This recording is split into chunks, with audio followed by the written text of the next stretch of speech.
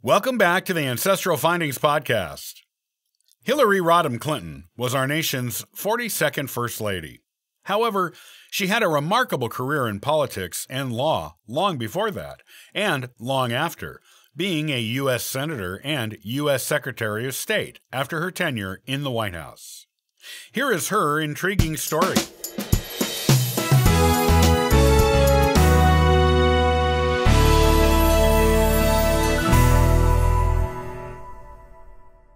Our 42nd First Lady is still well known today from her ongoing political and public careers independent of her husband since leaving the White House. She is best known, after being First Lady, for being the first woman nominated for the U.S. presidency by a major political party. Before all that, though, Hillary was born Hillary Diane Rodham in Chicago, Illinois, on October 26, 1947. Her father, Hugh, managed a small and successful textile business, while her mother, Dorothy Howell, was a homemaker. She would go on to have two younger brothers, Hugh and Tony, and her family was staunchly United Methodist. She was a top student throughout her public school career, attaining many academic honors. Her senior year of high school, she was voted most likely to succeed among her class, and she graduated in the top 5% of her high school class. When she went to college later that year, in 1965, she attended Wellesley and majored in political science. During her freshman year, she served as president of the school's Young Republicans Club, having been heavily politically influenced by her conservative family and high school history teacher, who was a passionate anti-communist advocate. In this position, she helped get several moderate Republicans elected to state, local, and national offices. However, her political views were changing. By the time of her junior year at Wellesley, Hillary was a part of the anti-war effort supported by Democratic presidential candidate Eugene McCarthy. She was elected president of the Wellesley College Government Association that year and served until she graduated. Several of her classmates expressed the opinion that she could one day be the first female U.S. president. She was still confused by her new political leanings, so one of her professors assigned her to intern at the House Republican Conference. This was to help her understand her changing views better. During this internship, moderate New York Republican House of Representatives member Charles Goodell invited Hillary to help on Nelson Rockefeller's campaign for the Republican presidential nomination. The campaign upset her in a number of ways, most notably with how rival Richard Nixon's campaign portrayed Rockefeller, and in what she viewed as thinly veiled racist messages being espoused by the Republican convention in general. Because of these things, she left the Republican Party for good and became a Democrat. When she graduated with honors in political science in 1969, she was the first student ever allowed to speak at a Wellesley commencement ceremony, and she received a lengthy standing ovation for her speech. After graduation, Hillary attended Yale Law School, where she focused her studies on legal issues related to children. She also delved into women's rights and the rights of migrant workers during her time in law school. It was during her second year at Yale that she met her future husband, Bill Clinton, who was also at law school at Yale. When Hillary got an internship at a prestigious law firm in California that summer, Bill canceled his own summer plans to go with her, and they lived together while there. They continued to live together in New Haven, Connecticut, when they returned to law school. Hillary even stayed at Yale an extra year beyond what she needed to in order to be with Bill. Bill proposed to her after he graduated, but she declined because she was not yet certain if she wanted their futures to be so closely intertwined.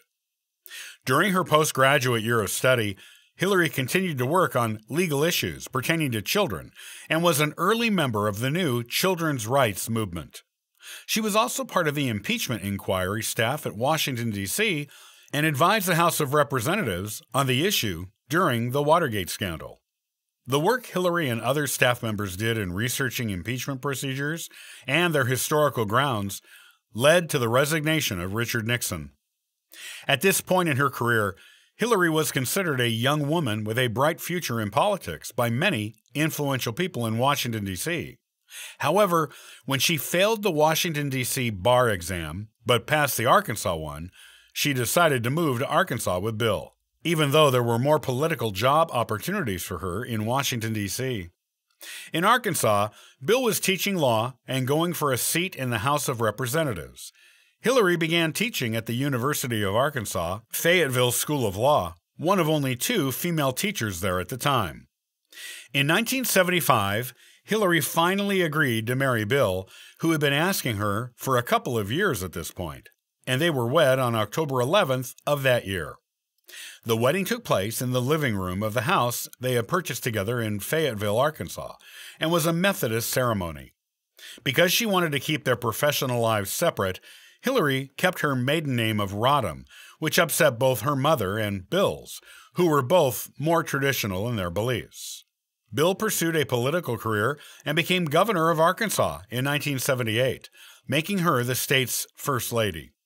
She held that title for 12 non-consecutive years as Bill was elected into, out of, and out of that office over the course of several elections.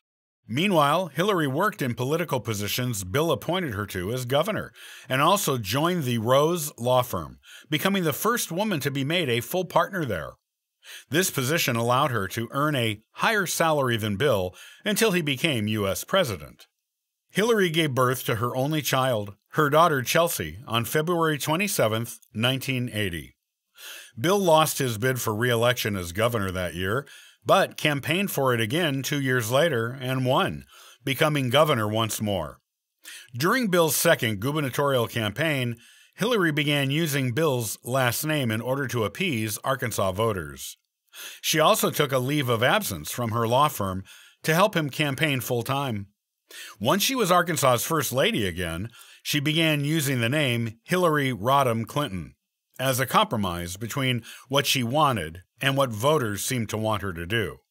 Hillary was named Arkansas's Woman of the Year in 1983 and Arkansas's Mother of the Year in 1984. She also continued to practice law at the Rose Law Firm, though she made less money than her colleagues. This was, however, because she put in fewer billable hours, as she was also performing her duties as the state's First Lady. When Bill was elected U.S. President in 1992, Hillary became the first First Lady to have earned a postgraduate degree and to have had her own career right up to entering the White House. She was also the First Lady to have an office in the White House's West Wing, in addition to the traditional First Lady offices in the East Wing.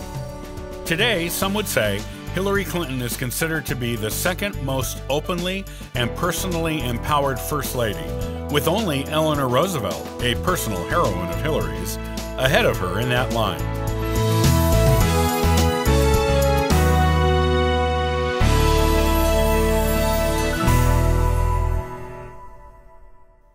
Did you know that Ancestral Findings has been answering free genealogy lookups for the past 27 years? Come on over and download a free genealogy ebook, request a free genealogy lookup, and sign up for the free historical postcard giveaway.